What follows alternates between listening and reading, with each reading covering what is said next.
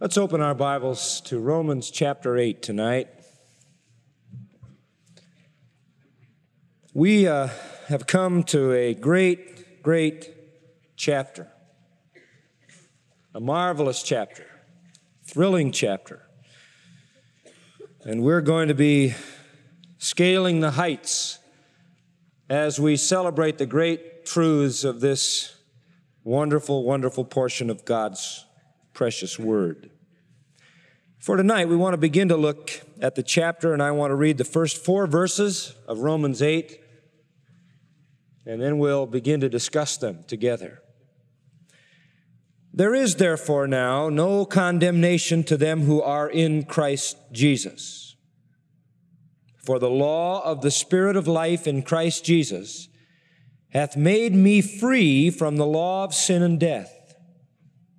For what the law could not do, in that it was weak through the flesh, God sending his own Son in the likeness of sinful flesh, and for sin, condemned sin in the flesh, that the righteousness of the law might be fulfilled in us, who walk not after the flesh, but after the Spirit.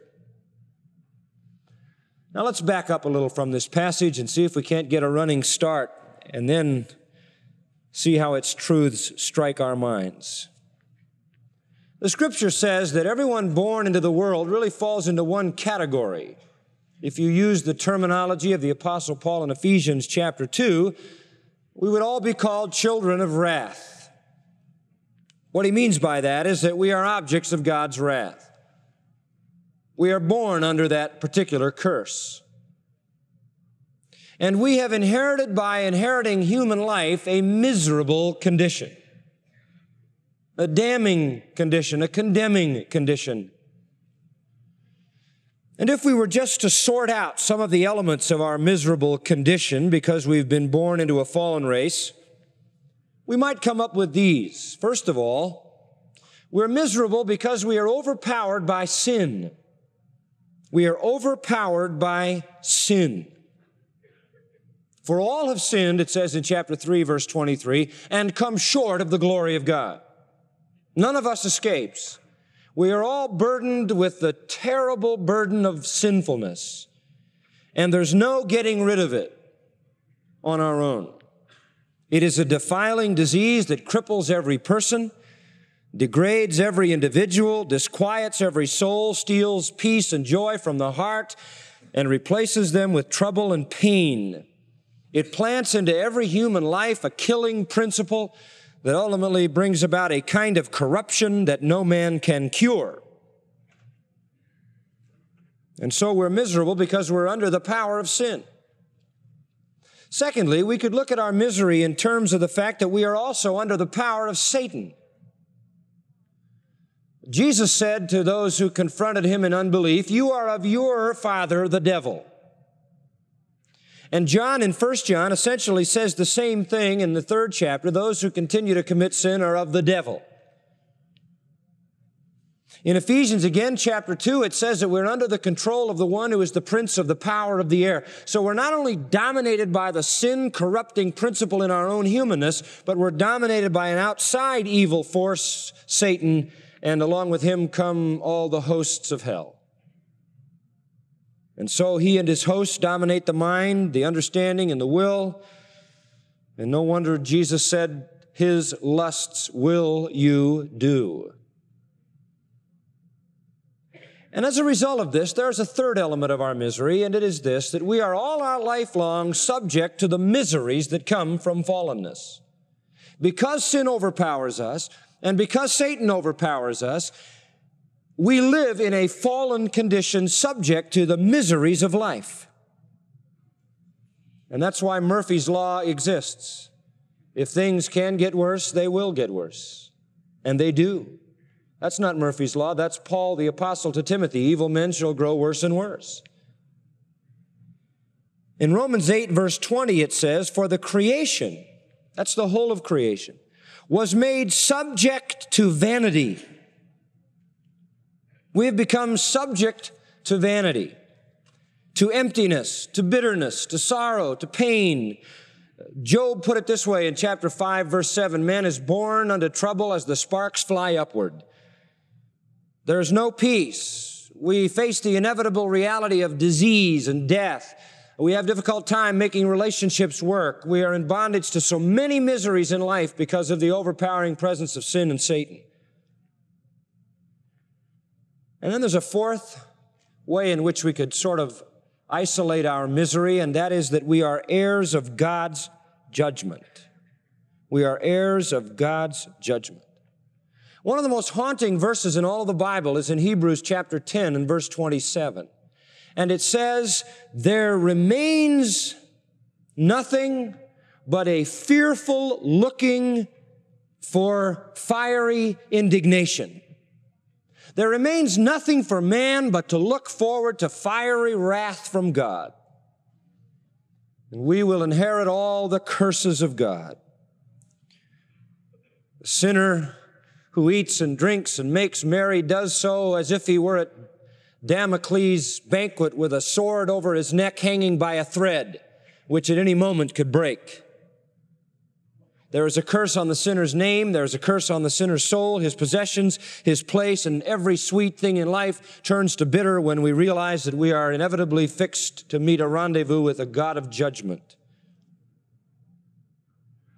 And then finally, flowing through the misery of man, we would sum it up by saying not only is man miserable in his condition because he's overpowered by sin, overpowered by Satan, because he is subject to all the miseries of life, because he is an heir of God's judgment, but finally because he has to look forward to hell and damnation forever. And Revelation 20 verse 14 calls it the second death, the lake of fire. Judgment without mercy, pain without compassion. It is a punishment of sense. That means there is pain there. It is a punishment of loss. That means it is the absence of God. Now that is where a sinner stands.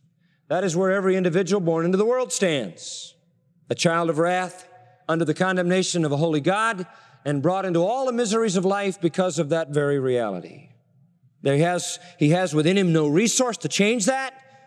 There's nothing he can do by way of reformation, by way of religion, to alter that inevitable reality.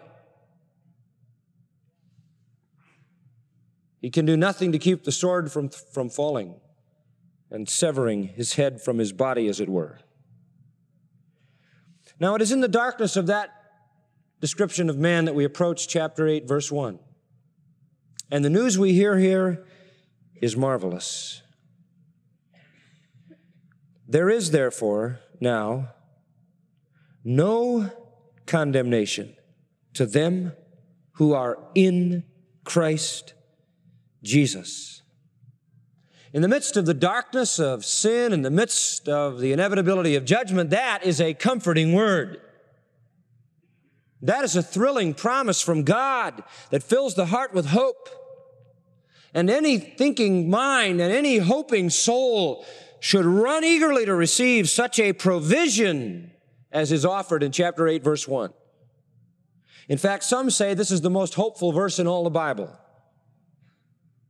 And they may well be right. Let's search out the realities of what we see in these first 4 verses. And I want to take you through a simple outline to begin with. The reality. The reality. And the reality in verse 1 is this: no condemnation. That is the reality with which Paul begins this great chapter. And that is good news, frankly, because the Bible is a very condemning book. The Word of God is literally filled with threats against the sinner. I had thought about kind of going through the Scripture and just giving you some of them, but as I got started in the book of Genesis, there were so many of them, I really couldn't deal with all of them. And we could have spent night after night just going through the texts that condemn men, that condemn sinful men. The Bible is a very condemning book, and it condemns without mercy and without compassion all those who know not God, all those who obey not God, all those who do not love the Son, the Lord Jesus Christ. And rather than go through all of those things that the Bible says, just a reminder of two that would suffice. Back in chapter 5 of Romans, verse 12, wherefore, as by one man sin entered into the world, and death by sin, and so death passed upon all men, for all have sinned. Verse 16, and not as it was by one that sinned, so is the gift, for the judgment was by one to condemnation. Verse 18, as by the offense of one, judgment came upon all men to condemnation. Now, the Bible is a very condemning book. In 2 Thessalonians chapter 1, I'll read you one other passage, verse 5. This is a manifest token of the righteous judgment of God, that ye may be counted worthy of the kingdom of God, for which you also suffer, seeing it is a righteous thing with God to recompense tribulation to them that trouble you. And to you who are troubled, rest with us when the Lord Jesus shall be revealed from heaven with his mighty angels, in flaming fire, taking vengeance on them that know not God, that obey not the gospel of our Lord Jesus Christ, who shall be punished with everlasting destruction from the presence of the Lord and from the glory of his power. Now, that's just two out of myriads of condemning passages. The reality of man's situation is that he is under condemnation. And the Bible tells us that not only is he under condemnation, but his condemnation is just. At the end of verse 8 in Romans 3, it says, whose condemnation is just. It is right to condemn, because man is a sinner. He is universally and wholly depraved, says Romans 3, 9-18. And the law of God comes along, and even the law of God, as we've been learning in this marvelous epistle, even the law of God cannot change that. The law of God is holy, just, and good. It said back in chapter 7, you remember that in verse 12. But even though the law of God is holy, just, and good, the law could not alter man's condemnation. In other words, God could give the best rules for behavior, the best standards for living, the best principles for righteousness, and with all of that laid down very clearly in his revelation, it still couldn't change the fact that man was damned and doomed and condemned, and nothing could alter that. In fact, all the law did was show man how condemned he was and show him how just his condemnation was. It couldn't do a thing to help him. It only excited his evil desire, as we learned in chapter 7, verses 5 and 8. It only intensified the sin that was in him. And let me add something else. Even the coming of the Lord Jesus Christ into the world couldn't change that condemnation. That's right. Even when Jesus came into the world, his coming alone could not change the condemnation of man. God gave the Old Testament law, laid it all out. It still couldn't do anything for man because he couldn't keep it.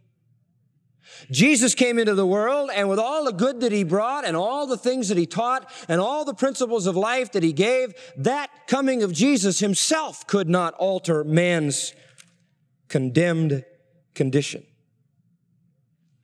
Listen to John chapter 3, verse 19. And this is the condemnation. That light is come into the world. And that light is Jesus Christ in this context. And men loved darkness rather than light because their deeds were evil. For everyone that doeth evil hateth the light, neither cometh to the light, lest his deeds should be reproved. When Jesus came into the world as the light of God, and he said he was the light of the world, he was not able by his coming into the world to bring men out of a condemned condition. All he did was cause them to want to plunge deeper into their condemnation. So men are condemned. They are justly condemned because of their sin, their inability to keep God's law, whether it came through the Old Testament writers or from the lips of Jesus himself. Men are condemned. But God did not desire that. And in John 3, again, we read in verse 17, For God sent not his Son into the world to what? Condemn the world. But that the world through him might be what? Saved. He that believeth on him is not condemned, but he that believeth not is condemned already, because he hath not believed in the name of the only begotten Son of God. God sent Jesus into the world not to condemn the world, but to save the world. And he provided in Christ a way of escape. But it wasn't in the teaching of Christ. It wasn't in the good life of Christ. It was in the what? The death of Christ. In the death of Christ. And Paul in chapter 5 has made clear the marvelous results of the death of Christ. In chapter 6, he's done the same thing.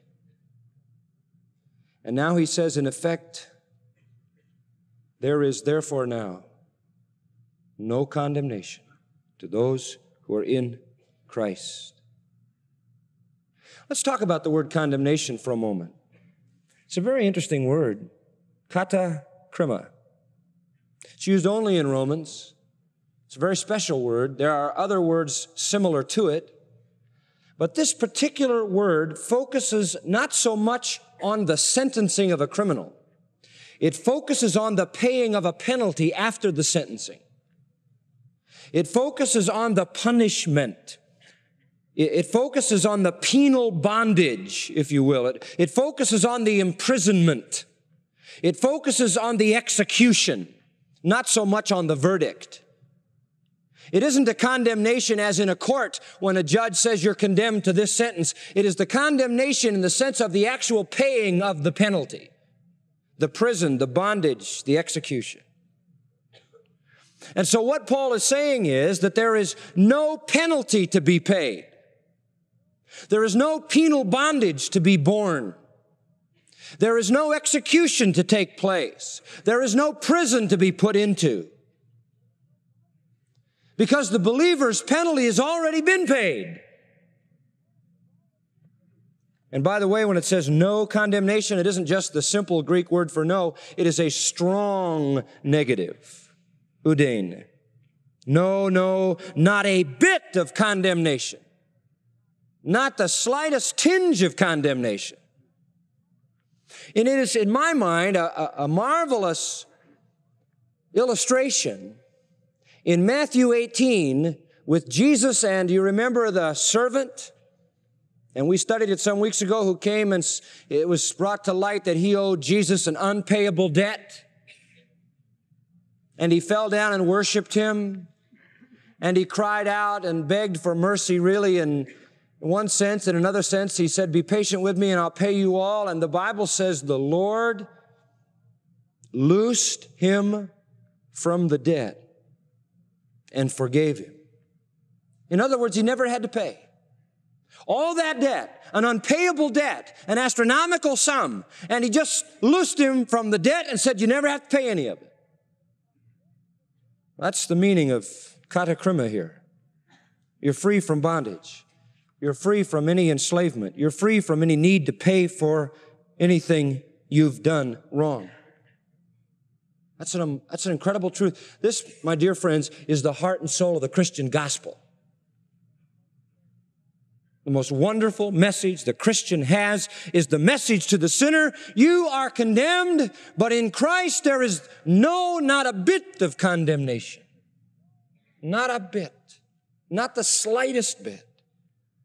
For you've been forgiven and loosed from any obligation to pay anything.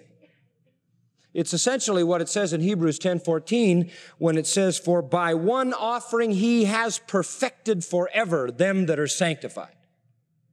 You see, the work of Christ was so complete that he perfected us forever. There's not a whit of condemnation against us, for all our sin is covered. He offered one sacrifice for sin forever. And it had eternal results, and there will never be condemnation, no, not a whit of condemnation, never, ever, ever. For the act of Jesus Christ on the cross was an act of perfection, of divine perfection. And when the accomplishment of his act on the cross becomes the reality in my life, there will never, ever, ever be any condemnation. And to say there will be is to strike a blow at the perfection of the sacrifice of Christ. No, in Christ, there is no condemnation. What a great thought. I love the way Paul puts it in Colossians 1:12. Just listen. He thanks God who hath made us, I love this word, fit to be partakers of the inheritance of the saints in the glorious light of the eternal heaven. You see, he made us fit. He made us fit. What do you mean? He fitted us for eternity in the act of salvation. And we were made fit forever to dwell with God. There will never be any who are then unfit. We have been made fit in Christ, and his is a perfect work, and never, ever, ever under any circumstances will we be condemned, for we are in Christ perfected forever. What a great thought. The believer can sin, yes. But when the believer sins, he's not condemned. For when we sin, he is faithful and just to what? Forgive us and keep on cleansing us from all sin.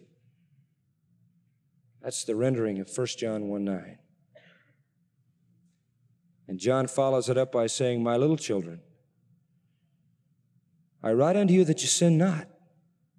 But if any man sin, we have an advocate with the Father, Jesus Christ, the righteous, and he is the covering for our sins. 1 John 2:1 and 2. What a great thought. So verse 1 is monumental. By the way, there's a second half of the verse in the authorized version that is not in the better manuscripts. The older manuscripts leave it out, and what probably happened was the scribe somewhere along the line who put it in picked it up at the end of verse 4 with his eye, maybe because of the way the columns were arranged, and kind of got it into verse 1. But it isn't that we're ignoring it. It comes where it belongs. In verse 4, the older manuscripts don't have it. Whenever you see an older manuscript without something and a later one with it, it's a pretty good thought that it got added in the process. And that's normally the case. And we'll pick that up then at the end of verse 4 and not worry about it now.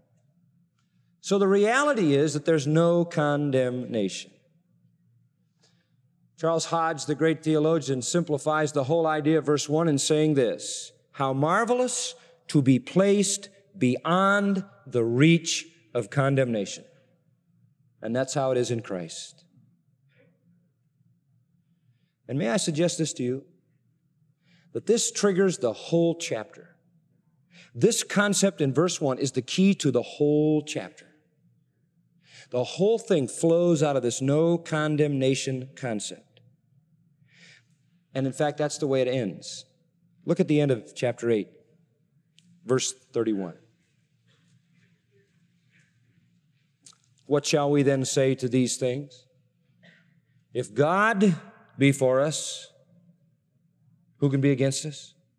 He that spared not his own son, but delivered him up for us all, how shall he not with him also freely give us all things? In other words, if he gave us his son to save us, will he not give us anything else we need to sustain that life?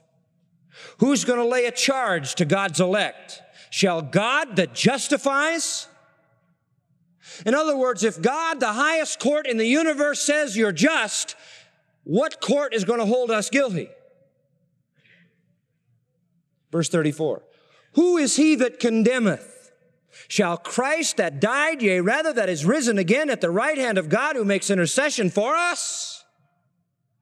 Now, if God isn't going to condemn us, and Christ isn't going to condemn us, then we are therefore now under no condemnation. Never ever.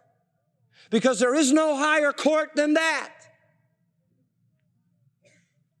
And then he comes to the great climax and says, what shall separate us from the love of Christ? Shall tribulation, distress, persecution, famine, nakedness, peril, sword? As it is written, for thy sake we are killed all the day long, we are counted as sheep for the slaughter. Nay, in all these things we are more than conquerors through him that loved us, for I am persuaded. And here are all the courts below God in Christ, that neither death, nor life, nor angels, principalities, powers, things present, things to come, height, depth, nor any other creation shall be able to separate us from the love of God which is in Christ Jesus our Lord. That's the culmination to what began in verse 1. Now let's go back to verse 1. So the chapter begins with no condemnation and ends with glorification. That nothing shall ever be able to separate us from the love of Christ.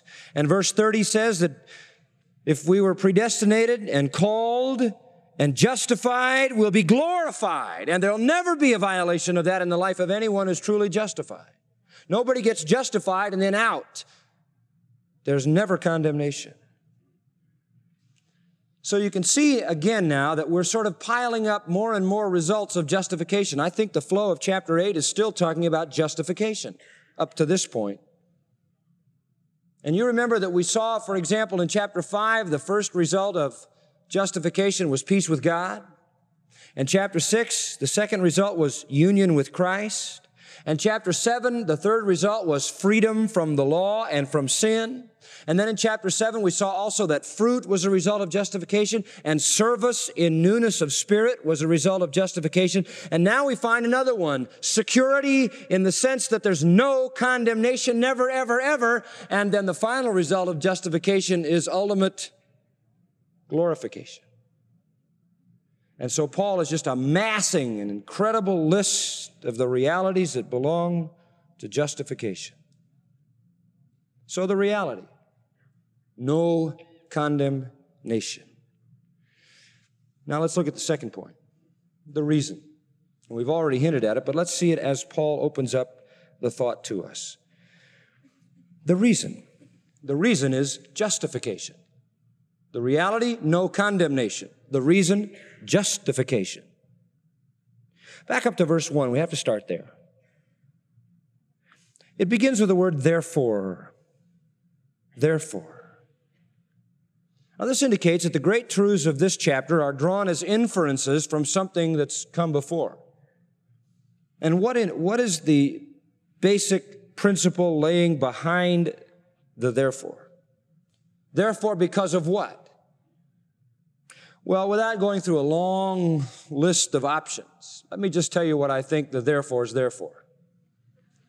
It ties us in to the main conclusion of the entire, you ready for this? First 7 chapters.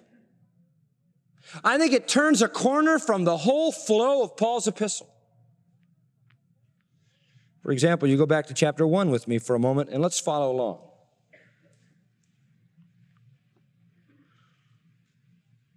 Chapter 1, verse 16, for I am not ashamed of the gospel of Christ, for it is the power of God unto salvation to everyone that believeth, to the Jew first, and also to the Greek, for in it is the righteousness of God revealed from faith to faith, as it is written, the just shall live by faith.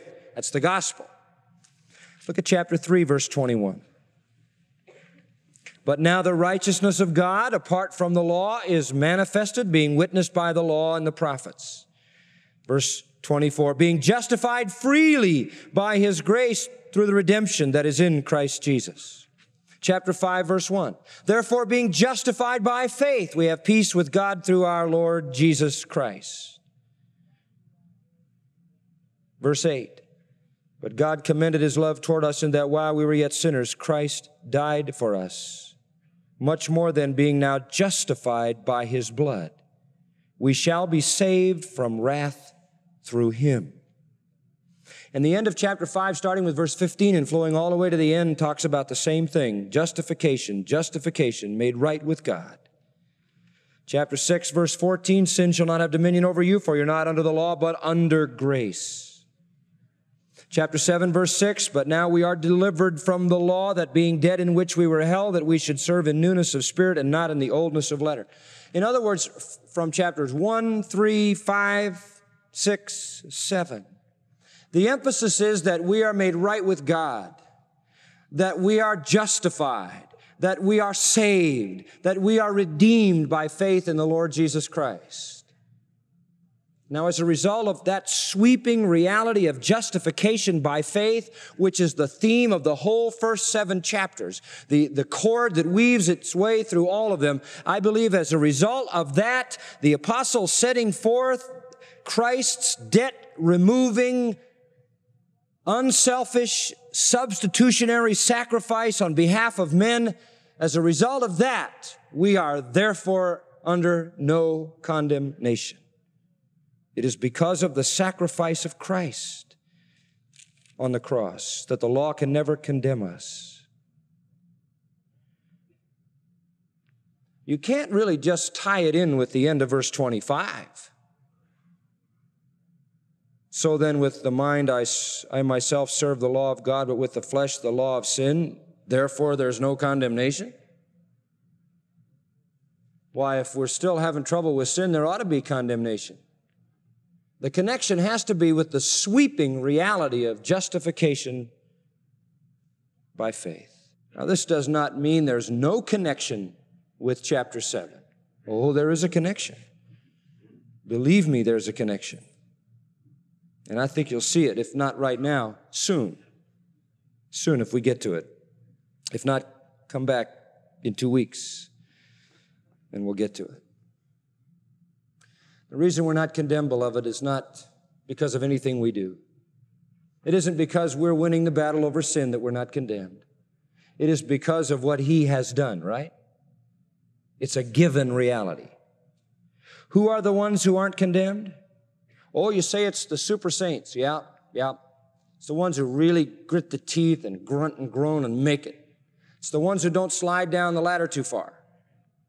Who are the ones that really hang in there and never lose their salvation and are never condemned? Well, it's the ones who are really self-disciplined.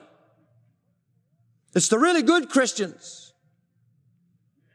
Well, let's see who it is. Verse 1. There's no condemnation to them who are, what?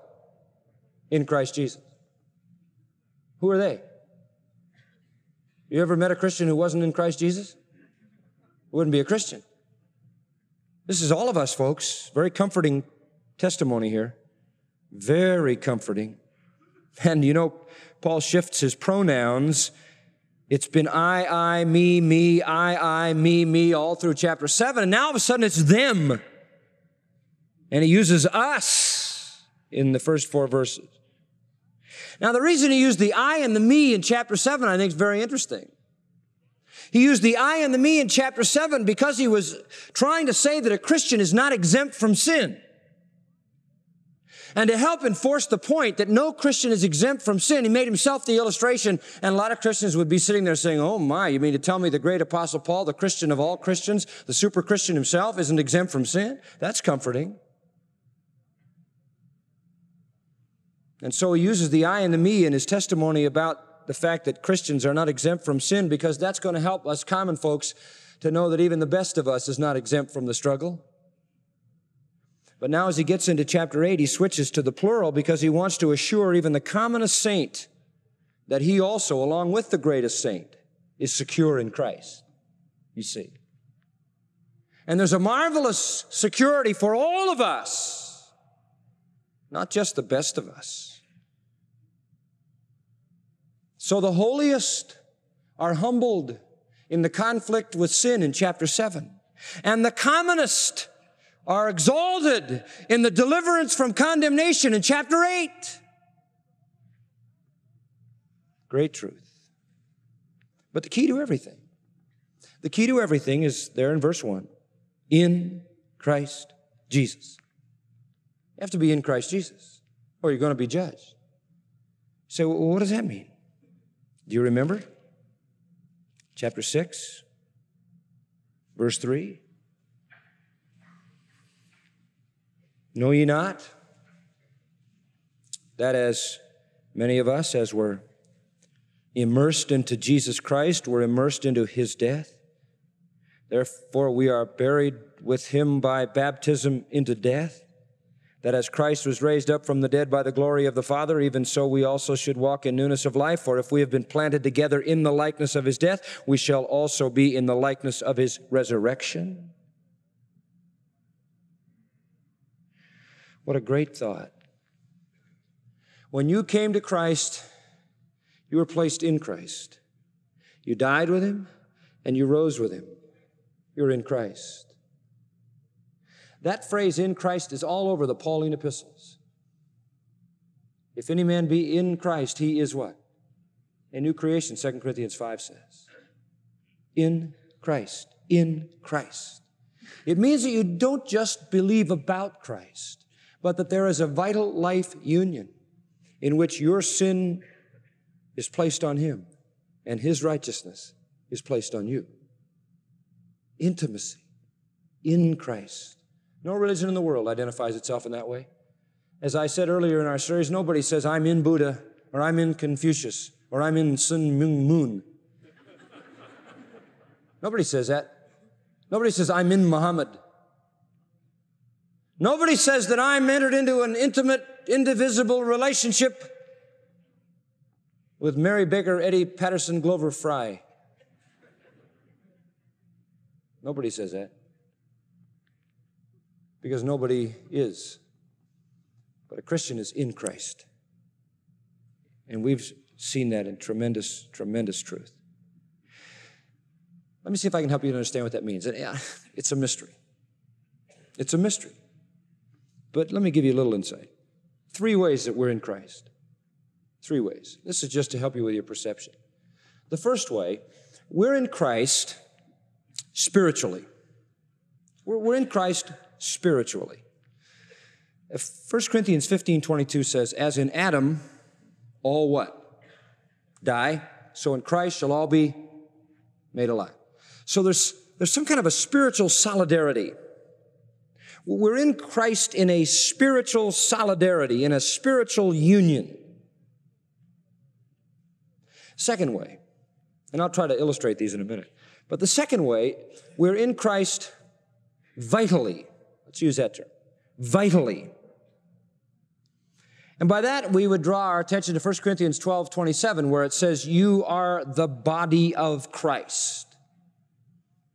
We are in him in a spiritual sense. We are in him in a vital, living sense, for we've all been made to partake of the same, what? Spirit, 1 Corinthians 12:13.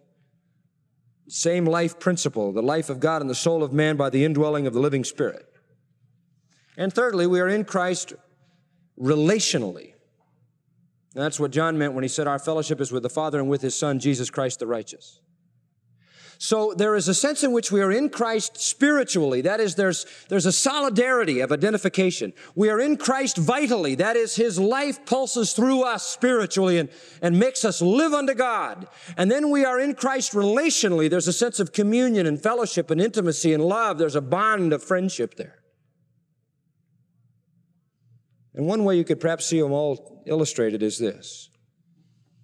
As I look in my own family tree back to my forefathers, there's a sense in which I am linked to them spiritually. There's a certain solidarity that I have by family name, and a lot of people are into that, tracing roots back.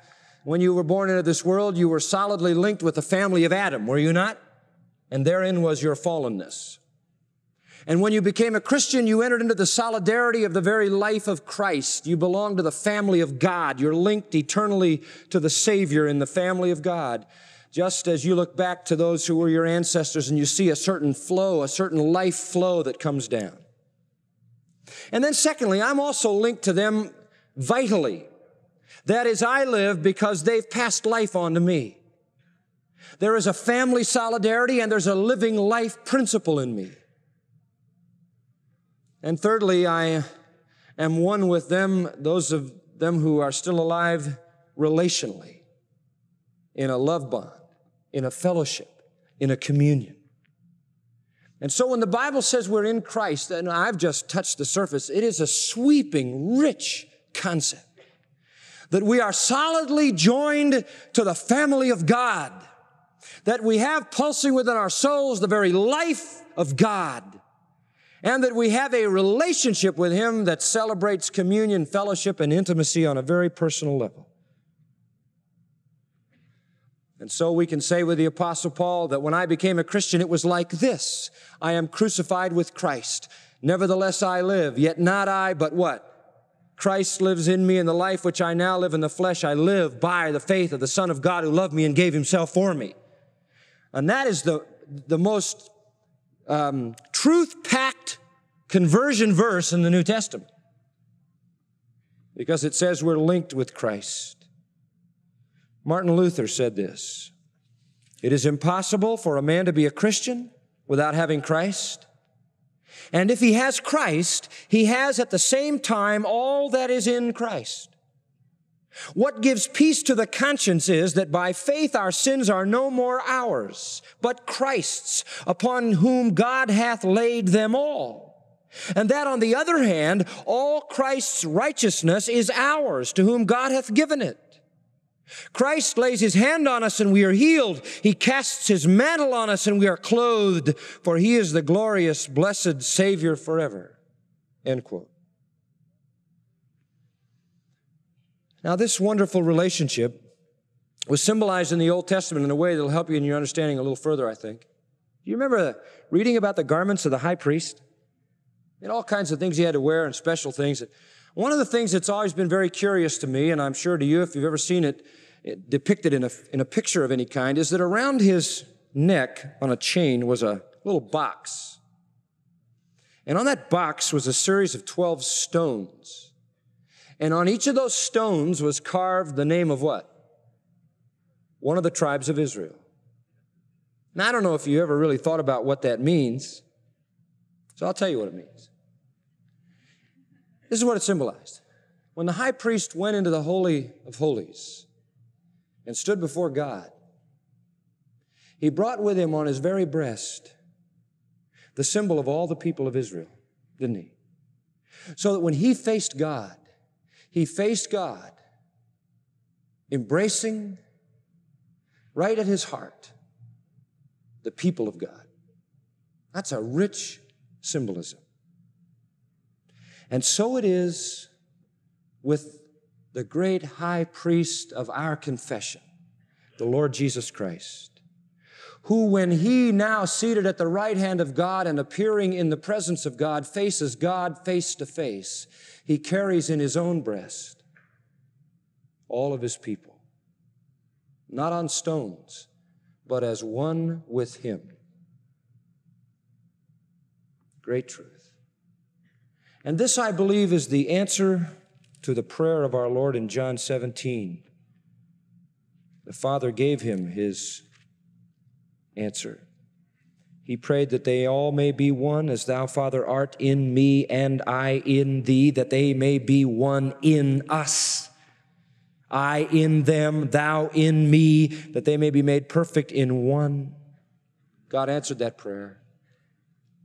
I'm not just one who believes in Christ. I'm not just one who has met Christ. I am one who is what? In Christ. And my sin was passed to him, and his righteousness was passed to me.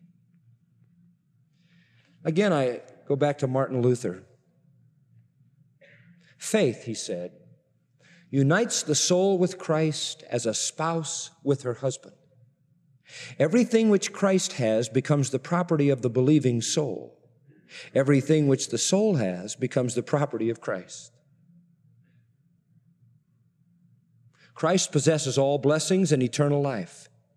They are thenceforth the property of the soul. The soul has all its iniquities and sins. They become thenceforth the property of Christ. It is then that a blessed exchange commences. Christ, who is both God and man, Christ who has never sinned and whose holiness is perfect, Christ the Almighty, the Eternal, taking to himself by his nuptial ring of faith all the sins of the believer, those sins are then lost and abolished in him.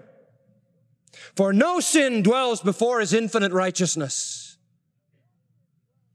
And thus, by faith, the believer's soul is delivered from sins and clothed with the eternal righteousness of her bridegroom, Christ.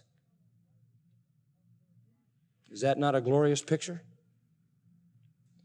And so it is to those who are in Christ. But we ask the question, how is it that we can experience this? No condemnation. That's verse 2. For, or because, the law of the Spirit of life in Christ Jesus has made us, or made me, free from the law of sin and death. Paul goes back to his own personal testimony here, and he says, here's the reason there's no condemnation. Because the law of the Spirit of life in Christ Jesus has made me free from the law of sin and death. The for is a very important transition. We are not under condemnation because we've been made free from the law. Now, if you went into court and they said, you've committed a crime, you're to be condemned. And then for whatever reason, you became free from the law. The law couldn't do anything to you. And so it is with sinners. Listen, beloved, the reason there is condemnation is because you have broken what? God's law. But if you have been made free from that law, therefore there can be what? No condemnation. Very simple. You say, what is this law? Well, he calls it the law of sin and death. It's the law of sin that leads to death. That's what it is. The principle of sin. It's the same idea as chapter 7, verse 21. A law that when I would do good, evil is present with me. It's the indwelling principle of sin. It's the indwelling power of sin. And sin is seen as a law because it puts out its commands and it demands obedience and it demands submission. But we've been made free from that. Free from the law of sin that leads to death. You say, how do we get free from that? For the law of the Spirit of life in Christ Jesus made us free. What is that? Well, there's another principle here. It's the principle of the Spirit, and I think that should be a capital S, just as it is in the text, the Spirit of life that comes in Christ Jesus. And I believe it's a reference to the Holy Spirit. Notice verse 6. For to be carnally minded is death, but to be spiritually minded is life and peace. And you follow it down to verse 9. You're not in the flesh, but in the Spirit. If so be that the Spirit of God dwell in you. Now, if any man have not the Spirit of Christ, he is none of his. And then in verse 11, the Spirit of Him, that is the Holy Spirit who raised up Jesus from the dead. So I think he's introducing us now to the Spirit. You find again in verse 4, who walk not after the flesh, but after the Spirit. So we're introduced here to the Spirit, and He is called the Spirit of life in Christ Jesus. Great, great title. This is the Holy Spirit. And He is the Spirit of life. He is the life giver and the life sustainer, the living Spirit. When Jesus talked to Nicodemus, He said, you must be born of the water and the Spirit. It is the Spirit who gives life. It is the Spirit who energizes the new birth. And I think that's exactly what you have in view here. The Holy Spirit is designated as the Spirit of life because He is the one who brings about conversion. He is the one who carries off the transaction. We are begotten of the Spirit. We are born of the Spirit. The power He exercises in a person's life brings life out of death. It brings the Spirit of life where there was the law of sin and death. Certainly the human spirit can't be in view here because the human spirit can't give life, can it? Not at all. So the law of the Spirit of life is the Holy Spirit power that works in the soul through the gospel message of justification by grace through faith. And as it works in the soul with faith, it frees the soul from the law of sin and death. Look at verse 11. But if the Spirit of him that raised up Jesus, that's the Spirit of life, from the dead, dwell in you, he that raised up Christ from the dead shall also give life to your mortal body by his Spirit that dwells in you. He's the life-giving Spirit. Now listen carefully. This is a great contrast, beloved, to chapter 7. Really great. I mean, chapter 7 was a very depressing chapter. Paul says, things I want to do, I don't do. Things I don't want to do, I do. Oh, how I love thy law. Oh, how I delight in the inward man and the things that you have said. Oh, God, this is my heart desire. But I see another problem in myself. I see in my flesh sin, and it wars against the law of my mind, and I struggle and I fight. Oh, wretched man that I am, who shall deliver me from the body of this death? And then he says, I know someday I'll be delivered, but until that some glory day when I leave this body, with my mind I serve the law of God, and with my flesh the law of sin. And it's so debilitating and so depressing, and the struggle is so intense, and the Christian can be so discouraged there. And then all of a sudden he comes into chapter 8, and he realizes that the truth of the matter is that you've been made free from the law of sin. You've been made free from the law of death, because the Spirit of life in Christ Jesus has given you a new life through the gospel. You say, is this contradiction? No, it's just the truth.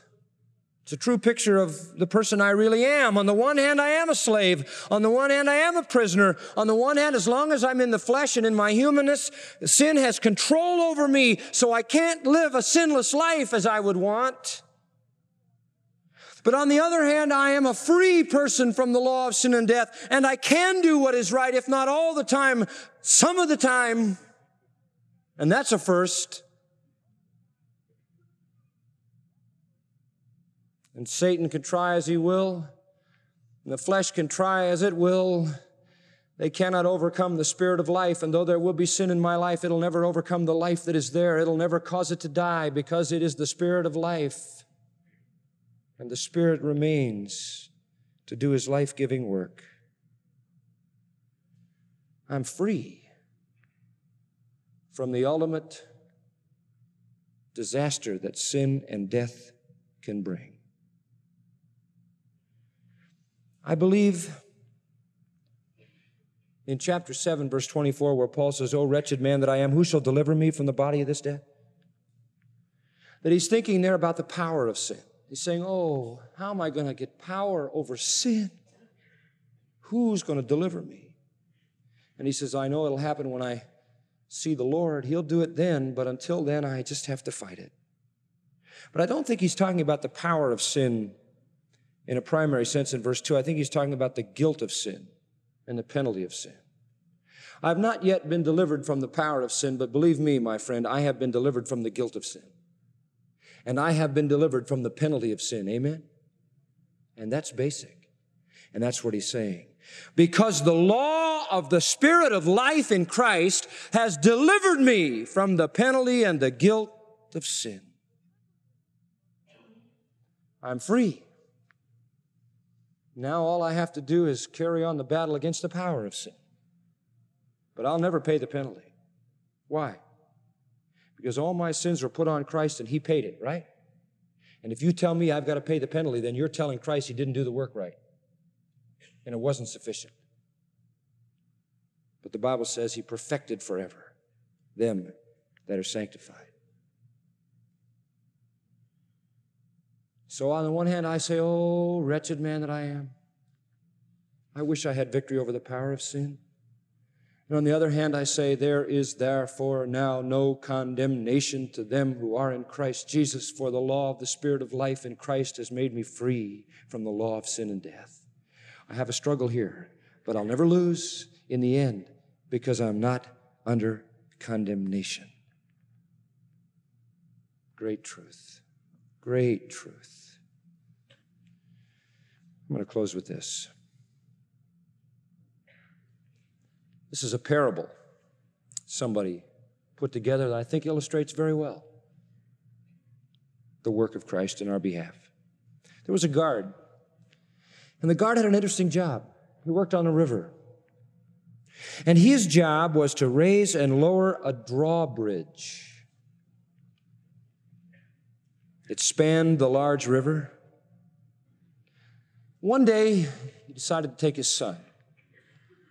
His son was fascinated by what his father did and wanted to spend a day with him. So he did that.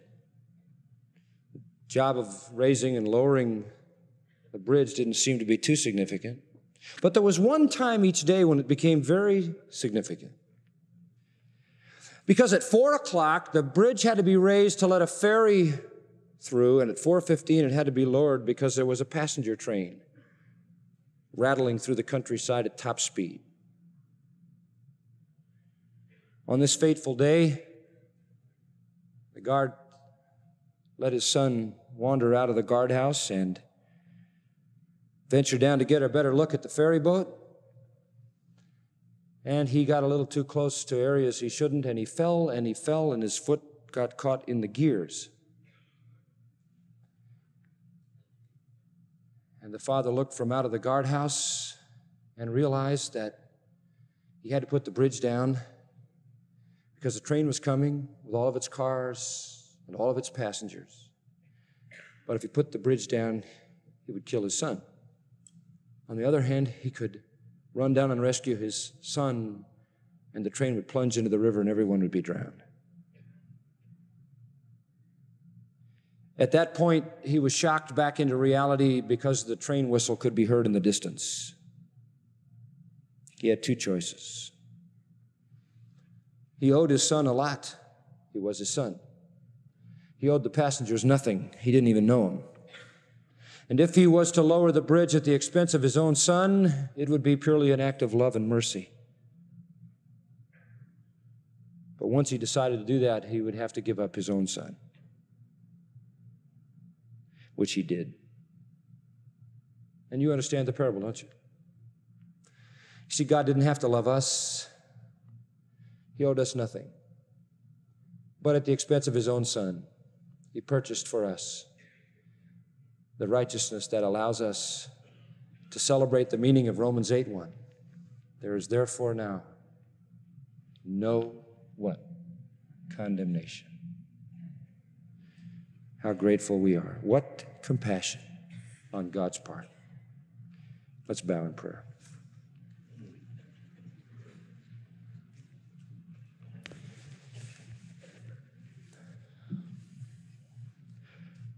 Father, we have again been brought to the realization of your great mercy as we have seen the truth of this marvelous passage.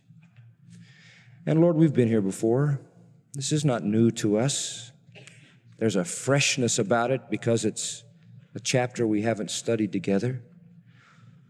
And Lord, the tendency in our hearts is just to hear it as another message of the gospel and walk right back into the chaos of our little world. Leave you alone with small thoughts. Deliver us from such indifference, such pettiness, such callousness, and fill our hearts with thanksgiving.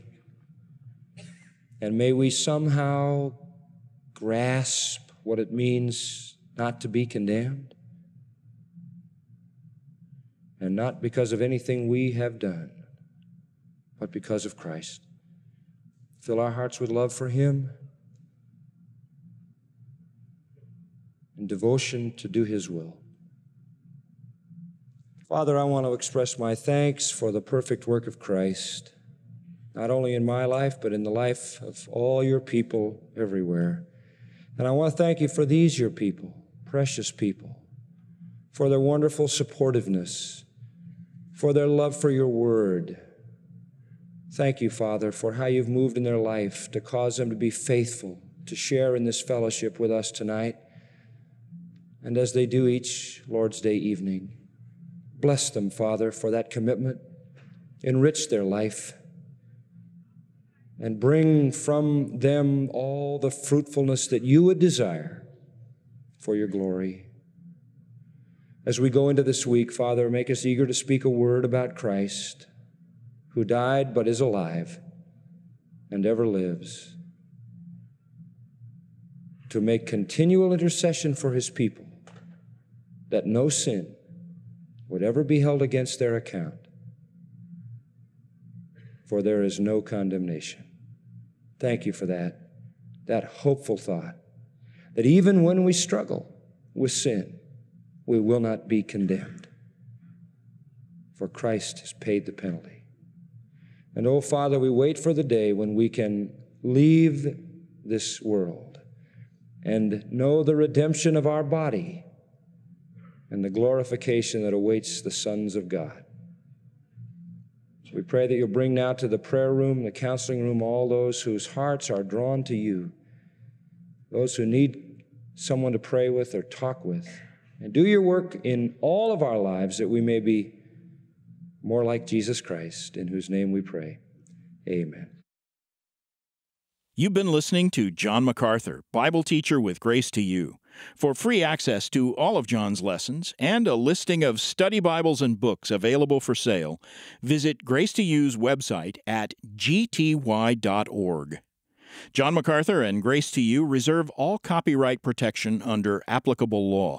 Our copyright policy is available at gty.org, and it includes instructions for and limitations on duplicating this digital file.